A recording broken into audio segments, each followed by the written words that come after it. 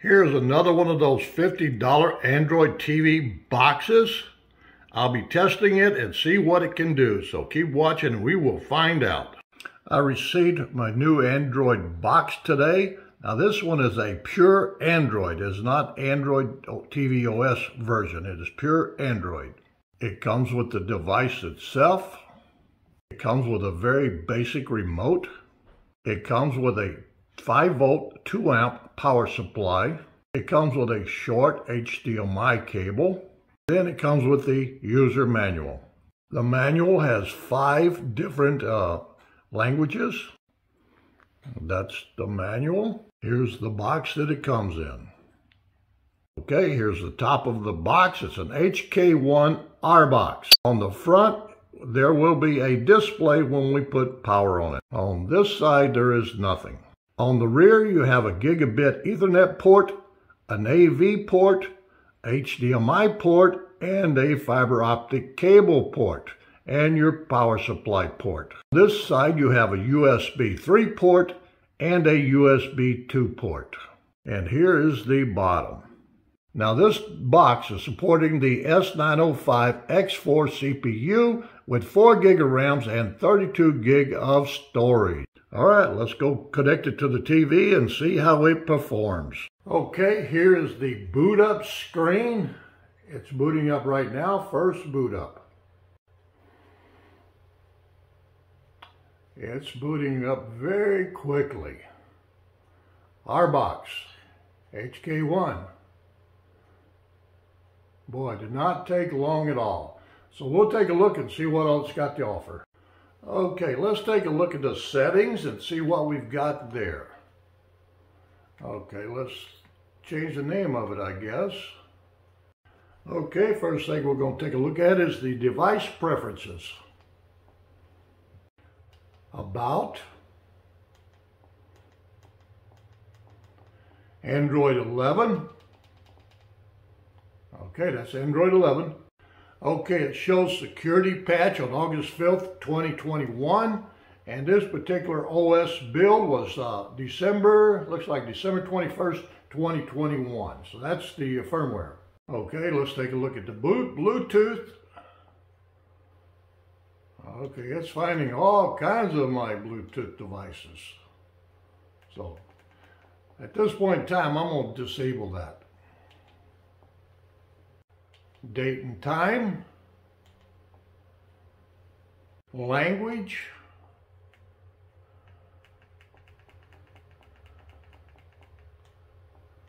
they've got a lot of different languages, so they support pretty much every country, every language, so that's what it does there. Keyboard,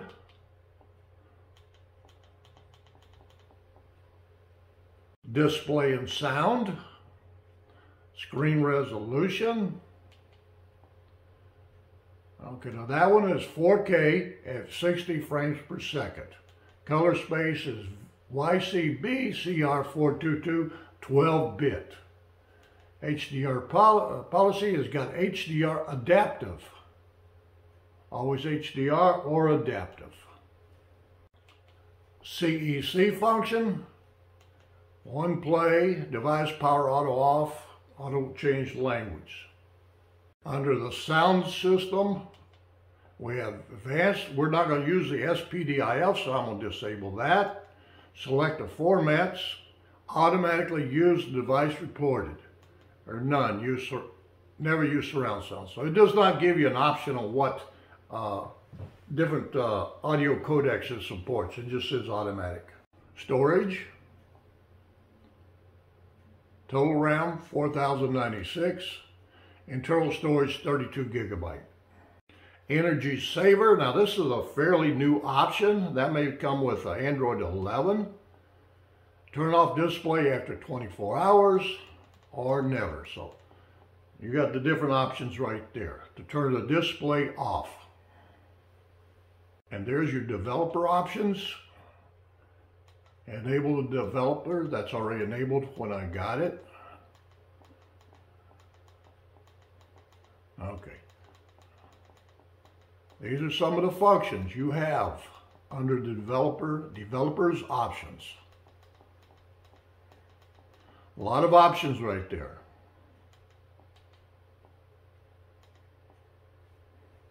Okay, now you got location and accessibility. So those are all your options that's available on this device. Okay, we're at the Google Play screen. Let's see if we have any updates.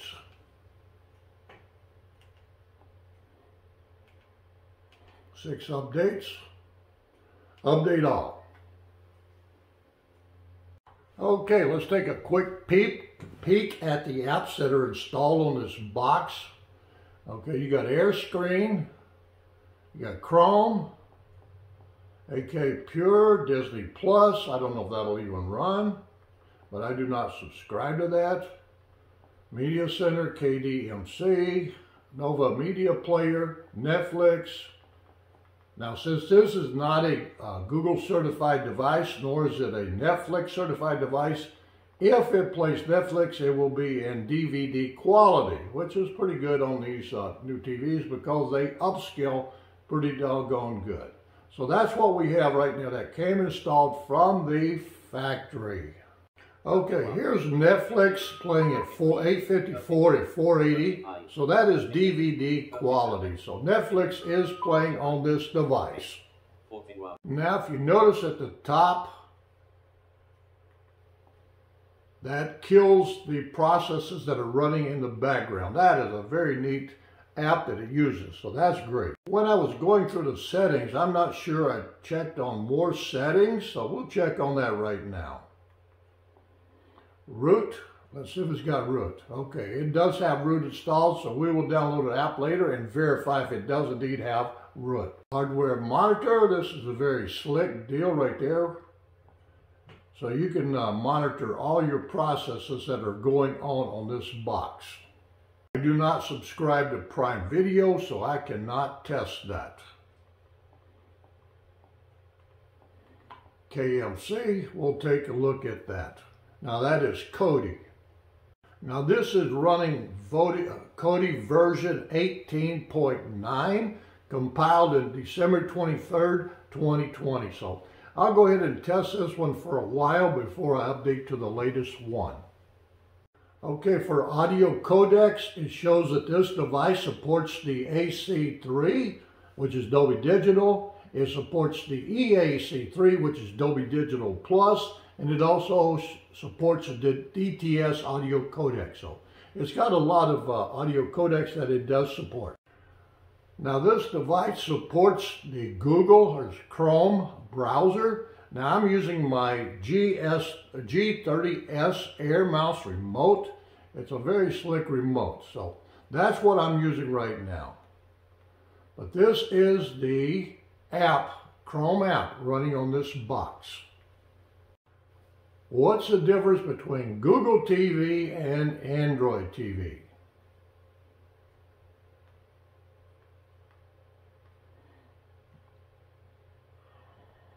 Okay, that is the regular Android TV right there.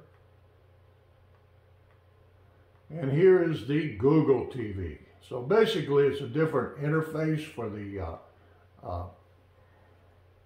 okay, here is YouTube playing a 4K video at 30 frames per second. The video is absolutely fantastic. Beautiful video. Now I'm running this on a Vizio 4K HDR TV. Now let's look for a 4K 60 frames. 4K video, 60 frames per second. All right, we'll test this one.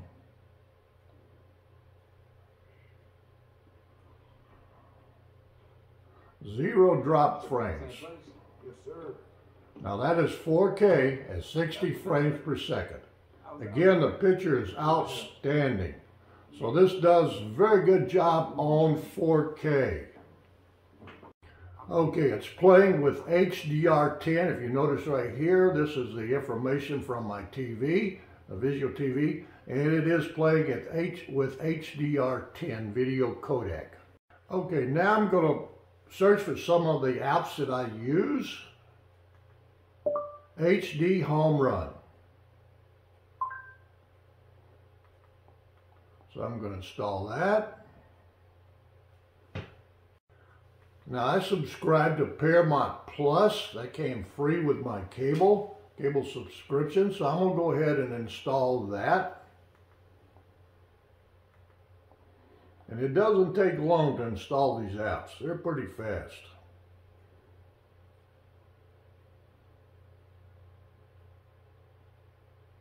This Amlogic S905X4 is a very fast CPU processor. Again, I've got Apple TV. That came free with my cellular, I believe. I don't use it. Really don't like the interface. Okay, we'll go ahead and install Plex and see how that plays. Now we are going to test some video and audio clips using Kodi, and this will tell you what this box is capable of doing. So, all right, we're going to start playing some of these video clips, and I'll show you what it can do. Okay, the first one is a 1080i. We're going to see if that plays.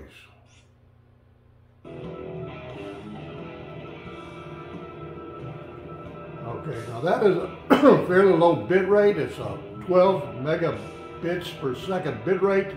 No drop frames, no skip frames. So that plays very well. So that is a 1080i interlaced video. Okay, this is an M2TS file, and it's testing the Dolby Atmos True HD, which this box does not support.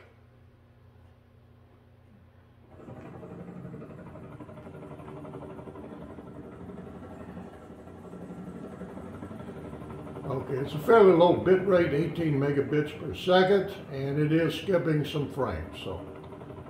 But that is testing the Atmos, which this device does not support. Now here's a 4K file. Now it is a TS file. So we'll see what that does. Got awesome graphics, beautiful graphics. Again, no drop, no skip frames, and it's a 4852 megabits per second, so it's about a medium range HD video, 4K video. It's hardware decoded, 3840 by 2160. Okay, here is a 4K MP4 file, so we're going to see how that does.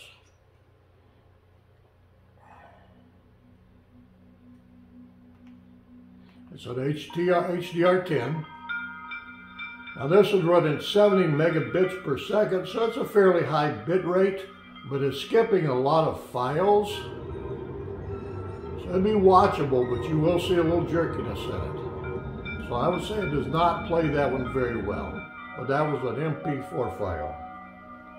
Now next, we're going to try the VC1 video codec file. Now, I have not found one single Amlogic box that will play the VC1 file without lots of dropped frames. So let's see if this box is any different.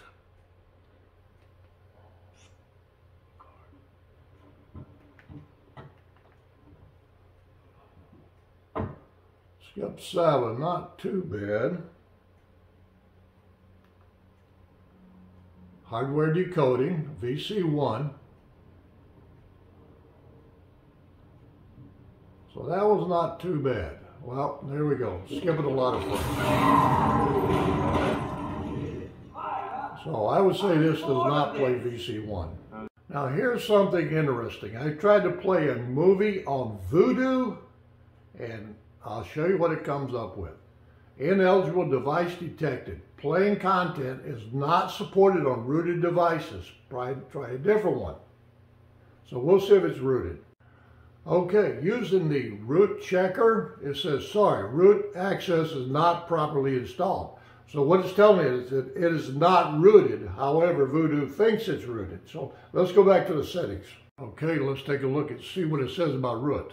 Install root. It was installed from the factory, but I uninstalled it and it still showed up as rooted. So let me turn it back on and I'll reboot it and see if it shows rooted.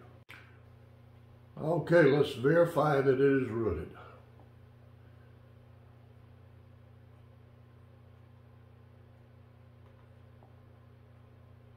Okay, device is properly rooted. So you can root this device, but you cannot unroot it to where Voodoo could see that it's unrooted. So that's what you got. Okay, here's MB.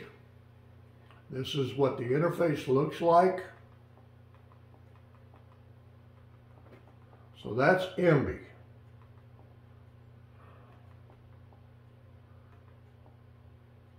There's the TV guide.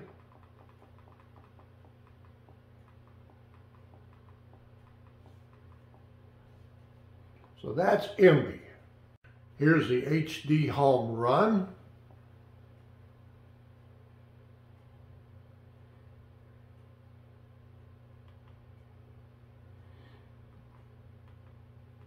Discover.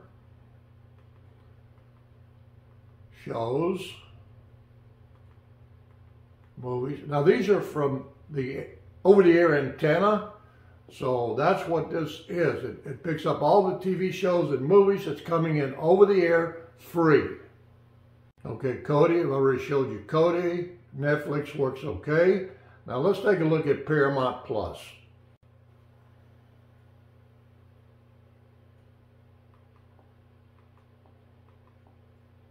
Let's click on that.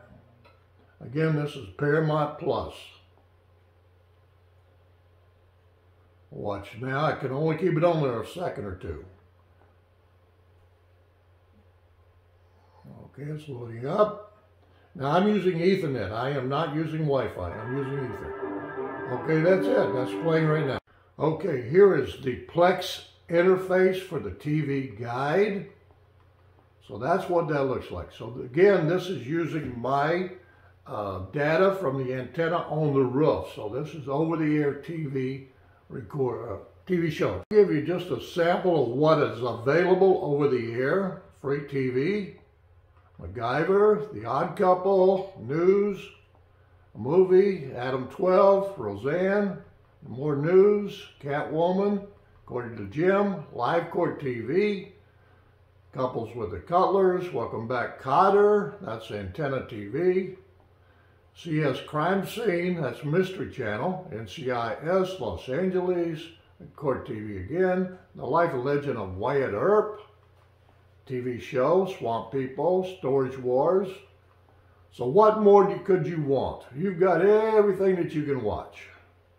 Free, over the air. You got to have an antenna on the roof, and I'm using an HD home run tuners, so it grabs the information from those tuners. So anyway, that is Plex.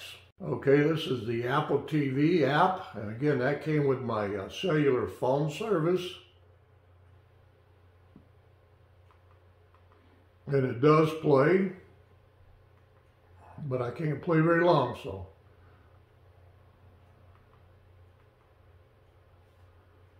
That's what interface looks like, and it's starting to play.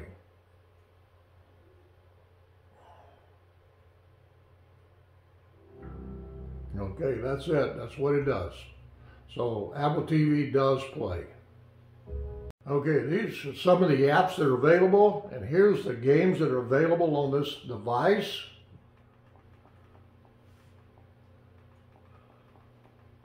So it's got pretty much everything you could want.